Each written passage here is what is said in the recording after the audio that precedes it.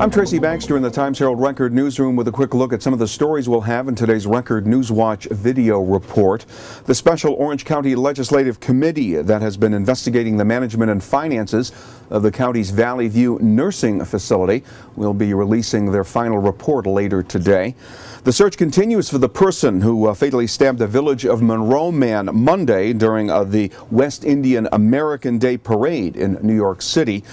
Kids with the Mayor's Youth Council in Middletown are stuffing more than 500 backpacks with school supplies today that will then be donated to needy children in the district, and we're finally going to dry out around here starting tomorrow. Those stories and more in today's Record News Watch coming up later today, and stay on top of breaking news all day long right here at Record Online.